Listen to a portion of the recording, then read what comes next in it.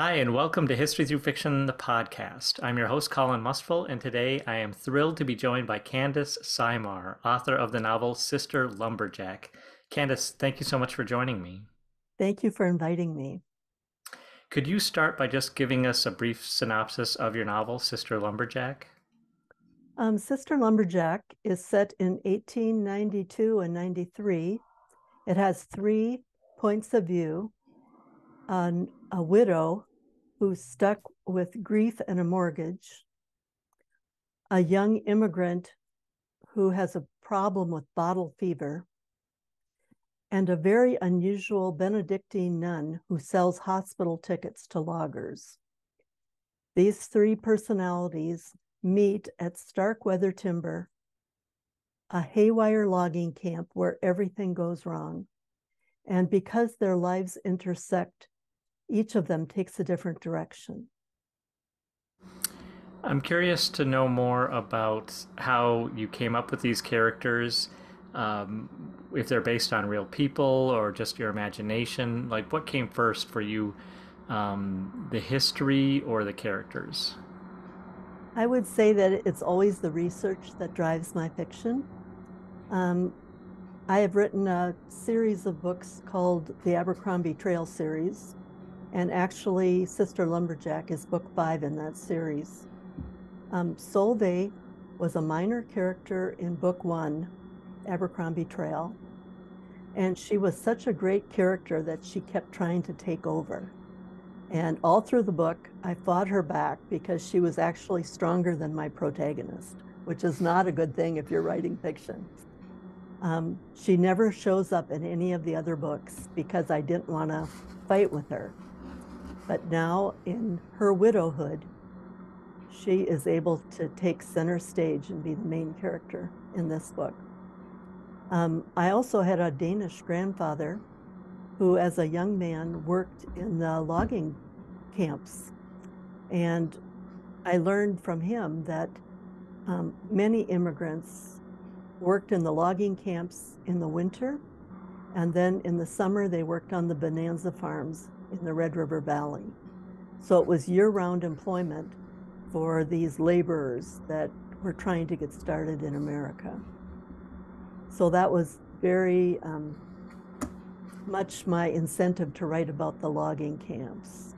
And then I discovered in my research the Benedictine health system.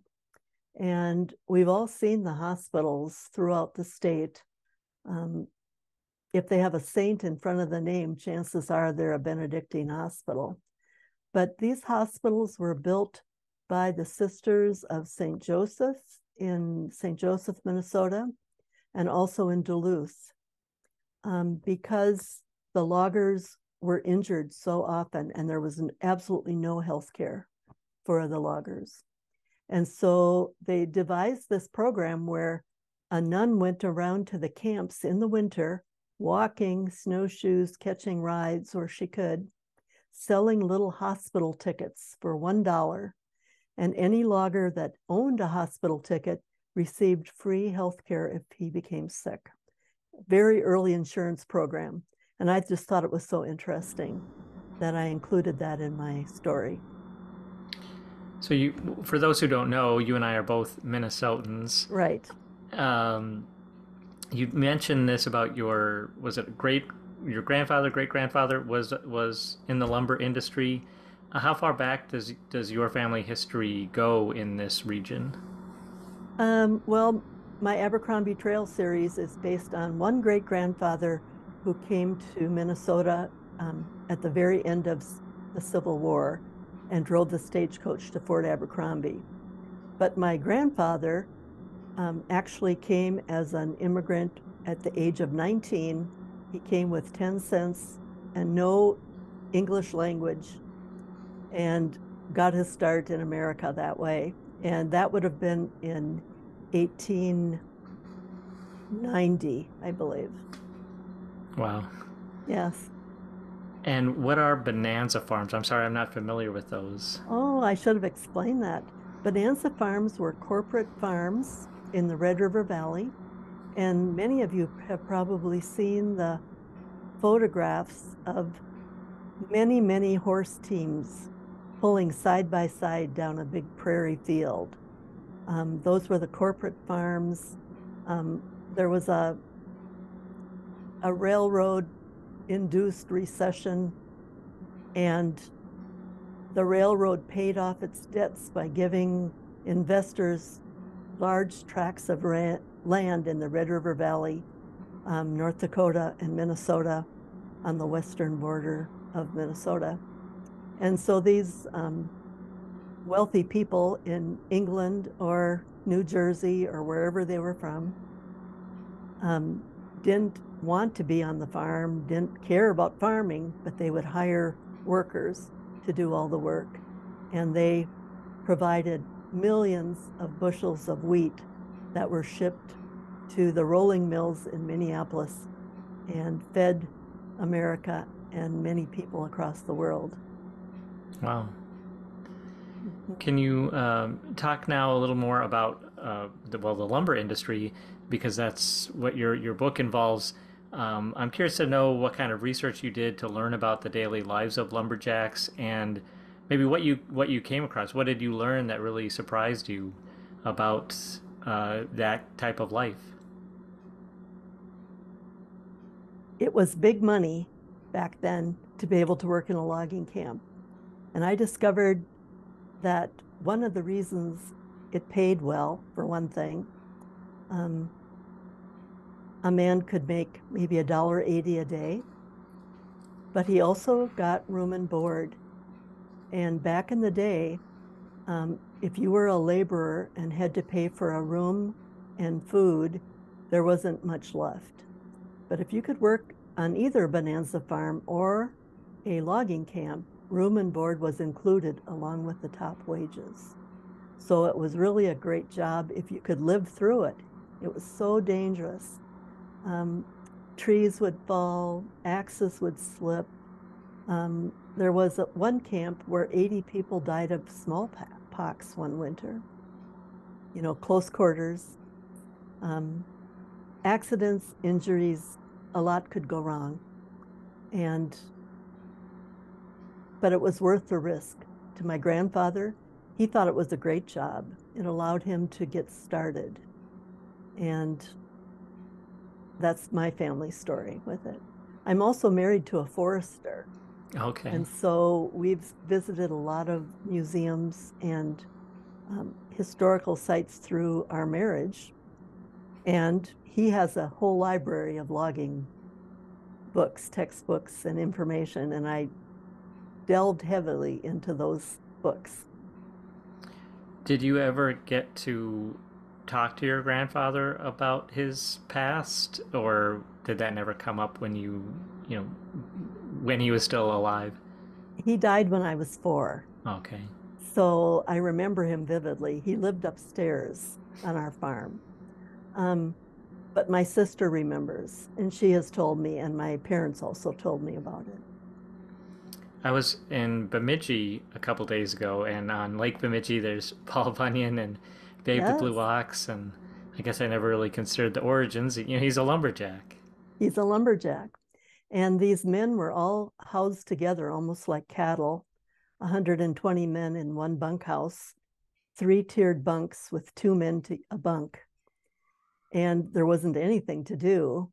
And so at night they would tell tall tales to entertain each other, which I thought was very interesting. Yeah. So you said this is the fifth novel in your series, Abercrombie Trail series. Can you tell us more about the other books you've written in this series? Um, well, my college age kids were coming home one 4th of July. My oldest daughter had just gotten married. And I had discovered about this great grandfather who drove the stagecoach right at the end of the Civil War. And I had planned this hallmark moment. I was going to gather them around the table on the 4th of July and say, kids, your great great grandfather drove the stagecoach right after the Great Sioux Uprising. And they were going to look at me with loving admiration and be grateful that I told them this bit of family history. Instead, they didn't care a thing about their great great grandfather or Minnesota history, and our son said, well, what's the Sioux Uprising? And I was horrified that my Minnesota born and educated kids knew little to nothing about that part of our history. And so our son, who knew a lot then, he was about 20, I think, he said, well, Mom, if you care, why don't you write a book? And so I said I would. And then I had to do it because I said I'd do it. And then I had to start the whole process of learning how to write novels and how to go about it. And it's been a real adventure for me, a lot of fun. Yeah. Well, I read in your bio that you call your books painless history lessons. Yes. What do you mean by that exactly? Well, I love history. I've been kind of a history nerd all my life. I've never met a museum I didn't love, but um, my kids are good examples of that. At the time, they had no interest at all in the history classes they had taken. And I determined to write a captivating story wrapped around the real history as I studied it and kind of entice non-history lovers into my book, and they would learn it just seamlessly. And at the end of the book, they would all of a sudden realize that they had learned something. And I get a lot of feedback from readers. My first book came out in 2009. I still get correspondence on that book. And people say that to me, that they never cared about history. It was dry facts. It meant nothing to them.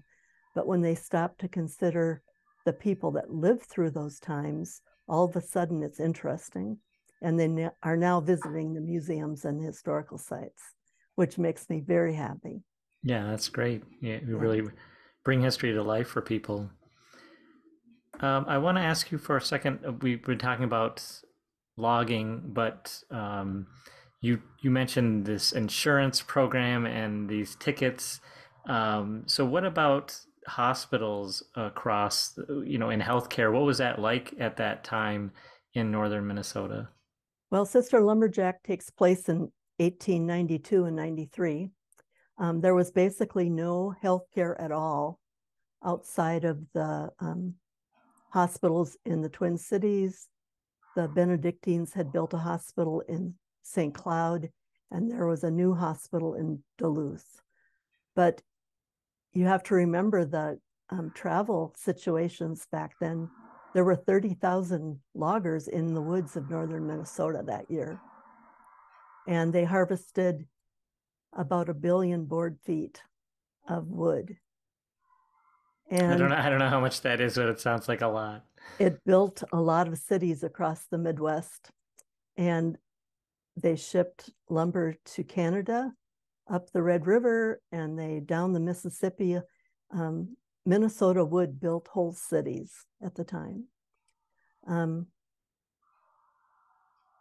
so, because there was no health care, if a logger was injured, they would bring him in and lay him on the cook shack floor in a corner, and the cook would tend to him if he had time. And what can a cook do? He knew nothing about medicine. So it was a no workman's comp at all. So if a logger was hurt on the job and had to go home, he had to find his own way home if he could do it. Um, it was not good. I bet, and Yeah, that's, I suppose, added to the dangers of the job. right. And so with this hospital ticket system, um, a nun who was most unusual, she was 6 feet tall and a giant of a woman, who wasn't afraid of anything. She would snowshoe between the camps and sell these tickets to young men who thought they were invincible and would never get hurt. And they cost $1 at the beginning. And that was a lot of money to the loggers. But she had to convince them to buy these tickets. And then as they saw men get hurt and get hospital care free, and most people stayed in the hospital at least a month. Um, they realized what a good deal it was, and so then it became easier and easier to sell these tickets.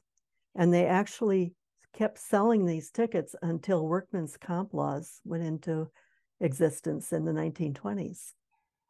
It was Wow. very interesting. They would any money left over from paying for health care was put into a fund that built more hospitals in Grand Rapids, um, Park Rapids, Crookston, um, all the way across northern Minnesota.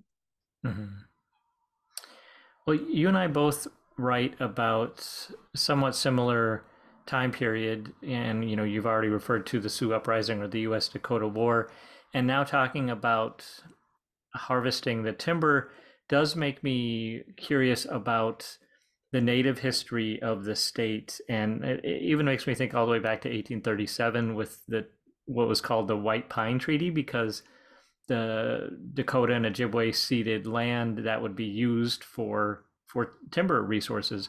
Do you confront any of those issues in this novel? I mean, I know you do in some of your other novels. Do you in this one? Um, yes, I discovered some very unscrupulous tactics going on in the logging industry. For one thing, just with the loggers, the timber barons um, would buy these huge tracts of land for little or nothing and cut off all the trees and sell them. And even though they paid their men well, and it was expensive to harvest the pines, they made a killing on it. They made huge amounts of money. But everyone thought that the white pine were endless and would never be gone. But they finally came to the end of it. And so they wanted more land to cut. And it was a very wasteful process. They needed um, trees that were so far, I think it was, I'm not going to say it right now, was it 124 inches, I think? They only wanted a certain length because that worked for the sawmills. So anything below that level was just left as slag in the woods. It was very wasteful. But when they ran through all the land that they could get legally, um, it was illegal for the timber barons or the timber companies to purchase land from the Indians to log. But it was not illegal for an individual to do it. So some of these unscrupulous companies provided a few bottles of liquor and $10 to a trusted employee, and many of the loggers had serious drinking problems. So these individuals would approach a Native American and trade a few bottles of whiskey and maybe $10, $15 for beautiful tracts of land that would then make this company just hugely wealthy. Very unscrupulous. Yeah. So yes, it was not good. I did discover that a lot of the Ojibwa, of course, the Sioux were evicted from the state after the U.S. Dakota War. But the Ojibwa would come in and work at the camp if they wanted something different, wanted a warm place to stay and some good food, but they usually didn't stay. They didn't care about the money. Hmm. And so they'd come and work a few days and then just disappear. But they loved to do the river pig work where they would ride the logs down the river in the spring. Um, we've all seen old movies where the loggers are on top of these rolling logs in the roaring water, and they'd herd the logs down to the sawmills. And the Ojibwa really liked to do that. It tested their athletic prowess, and they just thought it was fun. So many Ojibwa worked on those river pig crews. Wow. Yeah, it's all very interesting, and I'm glad you're able to expose some of that and bring some of that out. It wasn't that long ago, and we kind of forget where all this came from. Even in Minneapolis and St. Paul, it was a big area, logs coming down, and hopefully we've learned some lessons from then. But I'm glad you're able to share that history in your novel. Jodi Picoult says to write what you're afraid of. And so the themes in my book, I write about widowhood and starting over when you're too old to do it. That kind of scares me. I'm happily married, but I do fear being a widow. It also deals with addictions. I know a lot of people, family members who have struggled with alcohol and addictions, and also the healthcare. I was a nurse all my life, so that interests me. So I bring my three things that I was interested in into this book. It was a very ambitious book to write, and it took me many years.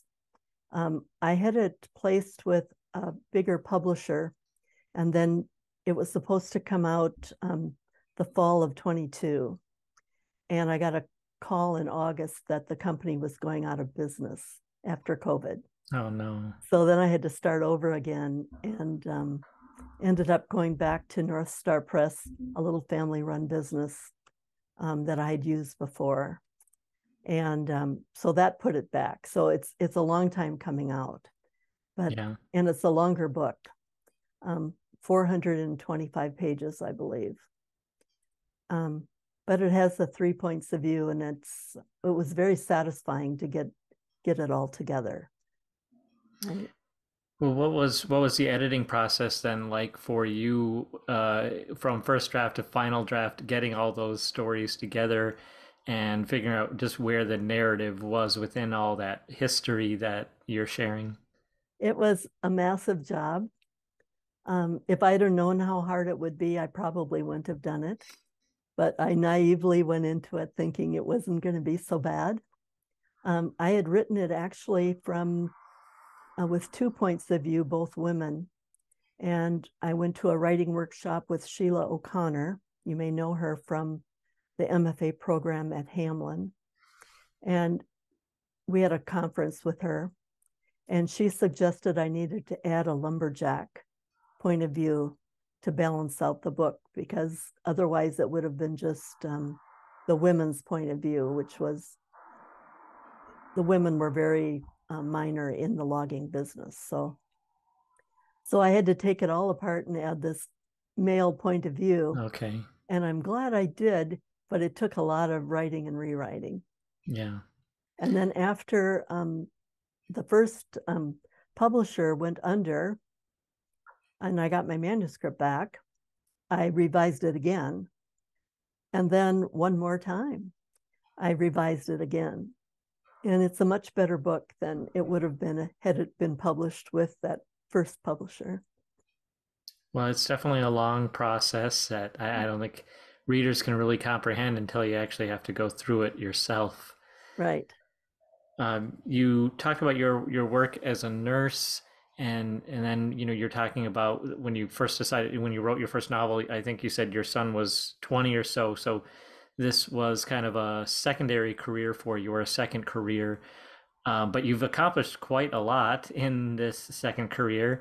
Can you talk about the process of learning to become a writer, and maybe some advice you have for others that are thinking about, quitting their job and writing a novel, but not sure if they can do it?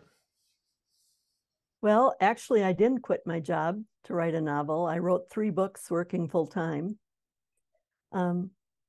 It just takes persistence. I grew up on a dairy farm, and I watched my parents milk those cows twice a day, 365 days a year.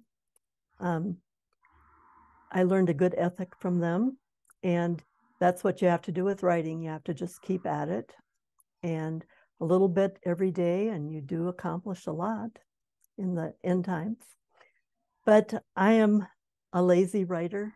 It's hard for me to keep doing it, but I do keep studying the craft. No one would expect a little kid to take one summer's worth of piano lessons and then be slated to play a recital at Carnegie Hall. But it seems like many people expect the writing process to be sitting down, writing it next step to Oprah's couch. Um, they don't realize that it's a craft that has to be learned and it has to be really diligently pursued and crafted. My writing gets better with every book, thankfully. Um, I think most people's writing gets better Sure. if they're studying it. Well, and now you're teaching it. I saw you're teaching a workshop called Pencil to Paper. What is that about? Well, my sister Angela Foster um, taught memoir at the Loft Literary Center in Minneapolis, and she was asked to do a writing workshop in an outstate library. And she invited me to join her because she writes memoir and I write fiction. And she thought it would be fun and a good mix of for an all-day workshop to, you know, present on both topics. Well, she took a little change in her plans and is no longer teaching writing at this point. And we kept getting the invitations. So I started doing them alone. And so I've done quite a few writing workshops at different libraries and different places. But during COVID, um, I decided to do some online Zoom classes because everyone was looking for something to do. Um, People were stuck at home, and it was just a really good time to focus in. So we started the pencil to paper classes through Blue Cottage Agency in Brainerd.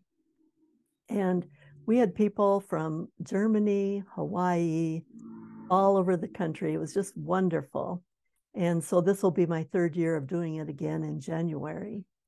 And we studied the basic craft of writing, character development, setting, descriptions, story arc, point of view, just all the basics, and um, hone our skills in a very interactive, fun workshops. So if anyone's interested, check with Blue Cottage Agency and you can sign up there. And Blue Cottage, is that a publicity firm or is it something broader than that? What exactly do they do? Blue Cottage started at a book club with me.